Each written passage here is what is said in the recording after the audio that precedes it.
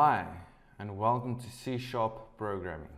We will continue on our previous example in the previous lesson. So, in our previous example, we created our first Windows Form C# application. So let's go to the Visual Studio and continue.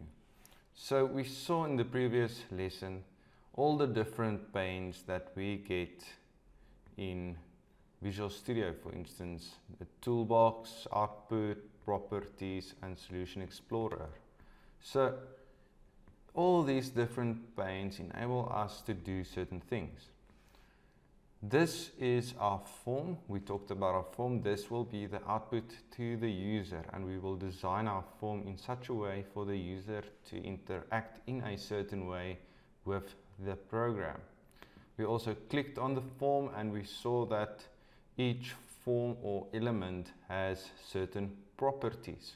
So form 1 has certain properties, and we changed the back color to this active caption color. That's a light blue, and we also saw there's different other properties that we could set to do certain things. So you can go and play around with all these properties and see what they do. What we will do today is we will create a button element and a label element, and if we click on the element, we will display hello world in text to the user. So let's get into it and see how this would be done. So I want you to go to the toolbox pane. On your left hand side corner you will see toolbox. You can click on this auto hide pin. If you click it, it will be set to your left hand side. Okay. Then I want you to go to common controls button, click on button, and then I want you to go and draw a button element on the form screen. So we've got a button element on the form screen. Now I want you to go to label and also drag a label element on the screen. So now we will have two elements, a button element and a label element. So I want you to go and just click on the button element so that it's selected. And then if you go to the properties pane, you will see that button 1 is now selected. So if we go down to appearance, yes, to appearance, in appearance you will see text and button 1. Now this text in appearance is what the user will see on the form. So this button 1, that text there is what the user will see.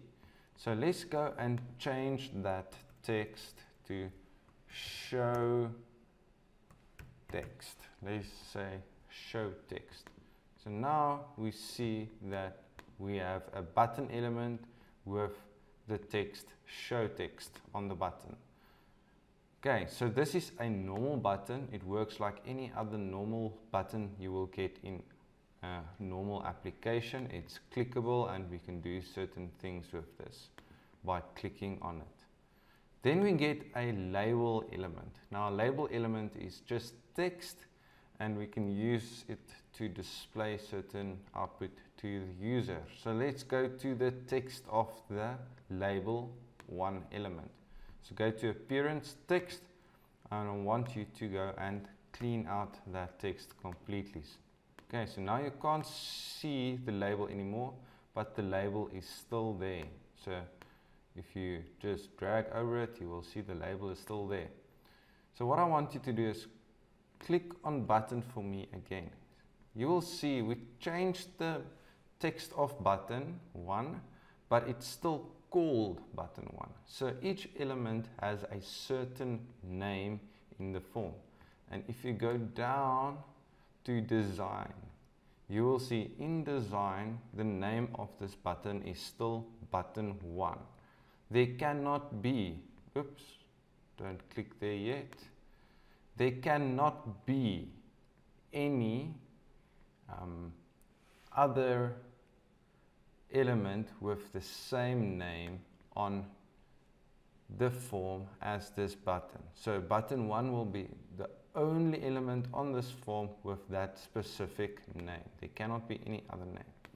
Okay, so what I want you to do now is we've got two elements. I want you to click on the button element and then double click on the button element. So what will happen now is a function called button1click will be created. Don't worry about any other functions. If you see them, just see that you have the following function: private void button1click. Now in this function, we double click now on the button and it created this button1click function for us. So when we click on the button, this function will be called. And what do we want to do when the user click on the button? We want to display something in the label. So what we will do is when the user clicks on the button element, we want label 1, the text of label 1. Okay, so the text of label 1. Now an easy thing that you can remember is when you press dot, there's a pop-up of a lot of functions and properties that you can go and see. If you don't see it, like if it's not there and you can't see it yet, you can press Control Spacebar and then it will reappear again. So if you're there, can't see all the elements, properties that you can edit of label 1, press Control Spacebar and it will be there. So we want to change the text of label 1 and we want to set it to be equal to hello world.